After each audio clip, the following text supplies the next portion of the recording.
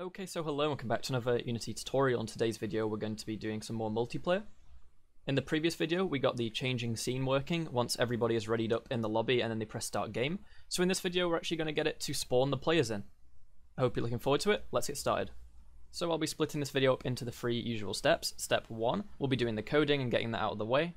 Then for step 2 we'll be setting up the prefabs, everything in the scene to make sure it's all going to work. And then finally for step 3 we'll test it. We'll make a built client. We'll go and run it in the editor, run it on that executable, and then see if we can connect and spawn our players in. I think that's everything, so let's get started. So the first thing to do is go to our network manager lobby. We're going to add a new event, so a new public static event action. And the action actually also has a type. It has a type of network connection, so that's our connection to a client. And we're going to call it on server readied. So when we change scene, obviously different computers, different people on the connection might take longer to load that scene. And once they're loaded, it needs to make sure the connection's still there, and there's lots of other stuff happening underneath. And we need to know basically on the server when someone has readied, because we only want to start the game once everybody has connected. Now obviously you might want, for example, a timeout, because what if someone doesn't connect? What if someone disconnects during the loading screen? Well, then you want to kick them or something. So we need to know when this event happens, and that means we need to raise it somewhere. So we're going to raise it. I'm going to go down to the bottom, and I'm just going to go over here and say we want a public override. And then we want to go for the on server ready. Okay. Now, if you actually look here, this has some default connection to set the client ready or whatever. So once they are ready, so after we've done the base, then we want to raise our event. So on server ready.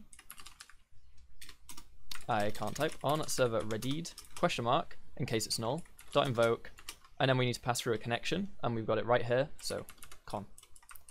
So now from the network manager, we can actually listen into it and know when a client is ready, but it's called on the server, remember, which is what we want. That's fine.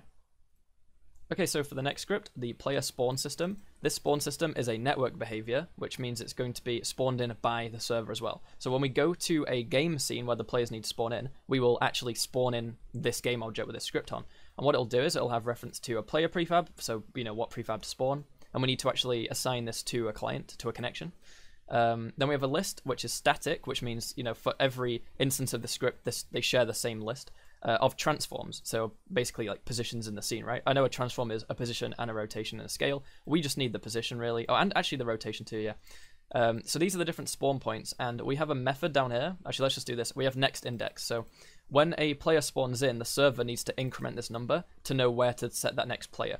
So when the first player connects, then they get set to spawn points index 0, then the next player gets spawn point index 1, index 2, index 3, and so on. Okay, so we need these two methods, make sure they're static, to add a spawn point and to remove a spawn point.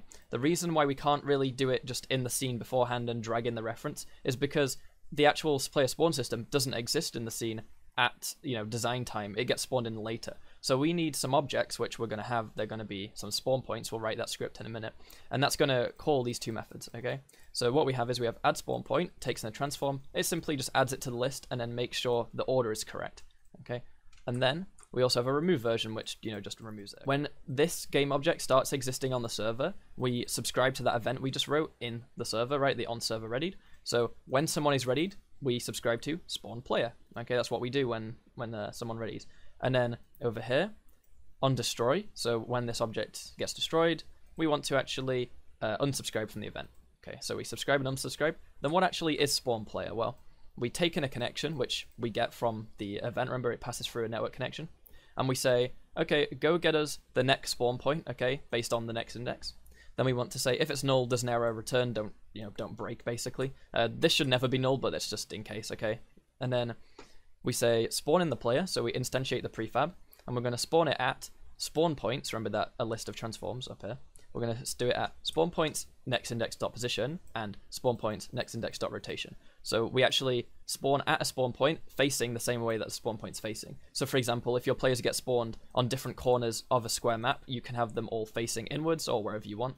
And then over here, we actually need to spawn it on the other clients. So we say spawn, okay, we're spawning the object, and we pass in the connection as the second parameter because this player object that is being spawned in belongs to this player's connection. So you actually gain authority over it. And then once we've done all this, increase the next index so that the next player, when they connect, it calls this, calls here, spawn point, it gets the next index because that's been incremented, and then so on and so forth. So each player gets their own spawn point.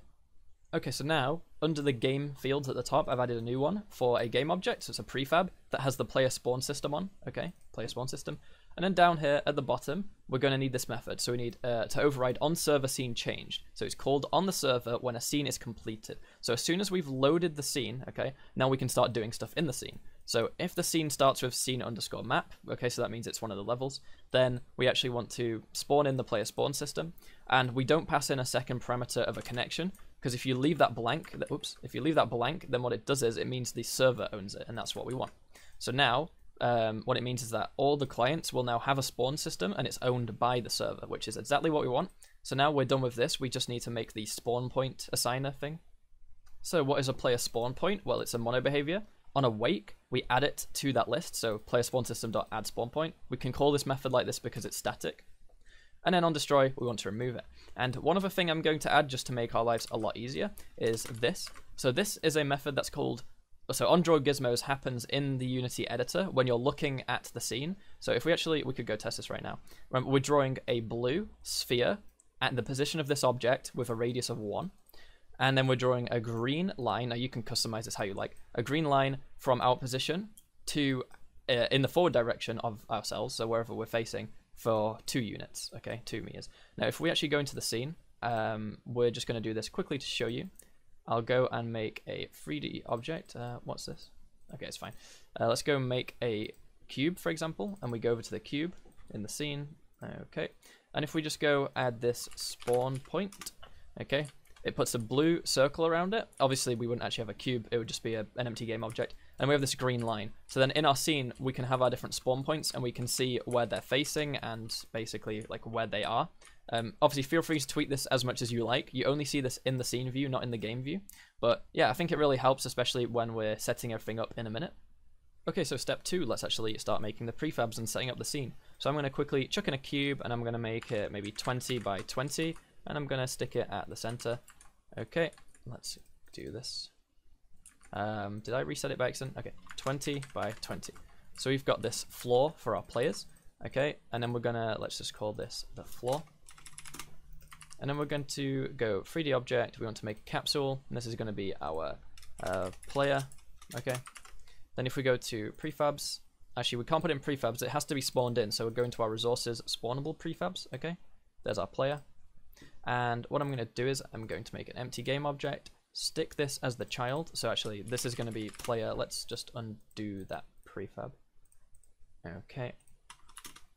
Because I want this to just be the visual, so just the capsule, okay? And then the root to actually be the character. So it's going to have, for example, a character controller on it.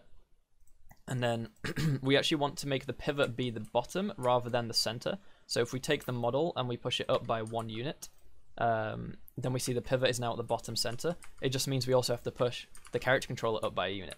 So now if I was to save that and just call it player_visuals or something.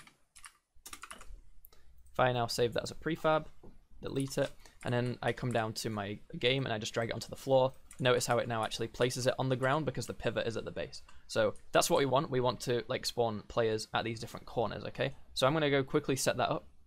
Okay, so now I'm done. What I did was I made an empty game object called spawn points, and I made 4 empty game objects in that, and I just added the spawn point component that we made. Okay, and I've positioned them at the corners facing inward, so you can see on the green lines they're all facing to the center. So we've got 8 to -8 is the position on the X and Z, and then the rotation on the Y is either 45 -45 or 135 -135. Okay, position it how you like, but if you're following along, those are the values I've used. I'm just going to quickly go through them. You can pause and see the values if you wish to do so, or you can go find them on GitHub, obviously. And notice how I've put 0 here, then 1 over here, because if, for example, 2 players join instead of 4, then I want them to be opposite each other rather than next to each other. Then as soon as a 3rd person joins, they go here, and a 4th person goes over there. So that's the spawn point setup. We just now need to set up the network manager to actually spawn in the spawn system, and then we're done. So the spawn system is quite simple. We're just going to make an empty game object and just call it maybe system. Oh, let's just call it spawn system. I'm going to reset it to 0. I'm just going to add on the spawn system. Okay. Now, because it's a network behavior, it needs a network identity. We've added that, and it needs a player prefab. So we're going to add the player in here. Okay. So now that's got reference to that, we can actually then make this a prefab. And one other thing we need to do is we need to make sure our player game object needs to also have a network identity on it. Network identity. And that's because the actual player object is going to be spawned in, remember? And make sure it's 000 when it's spawned. Yeah, because this is being spawned in and assigned to a client, it needs a network identity. Otherwise, we'll get an error. And now, if we go to our network manager, which is actually in the other scene, so we go back to the lobby scene, network manager, we need to pass it the player spawn system. So spawn, let's go to assets, spawn system. Okay, so now we've got the spawn system there, and I'm pretty sure that's everything we need to do. So I think we should go test it now. Okay, let's give it a test. So if I go do the normal host a lobby, ready up, join the lobby, ready up, press start game. Notice how we're in the scene. Now we can't see the other player because I didn't move the camera, but if we go into the scene view, we'll actually see, here are the two players. So we go to scene map, we've got player 1 over here, okay, and then the other player over there. So that's where the two spawn points are. If we added another player, they'd join here. I can actually test that if you want. So if we go to Unity, run it again. Okay, notice how on the other client, you can actually see here, okay, we've got the player in that corner. If I join again, oh, I can't join because they're not in lobby. So we'll actually do it real quick. I'll run, and I'll just close this, host a lobby, and I'll join on 2 clients. 1, 2. Okay. Join lobby. Join lobby. Let's ready up. Okay, go back to Unity, start game, go to the scene. Now we have 3 people, look, 1 here, 1 there, 1 there, and then we would have a 4th one there. I can't be bothered, you know, doing that all again with a 4th player, but it works, okay? And that's exactly what we want.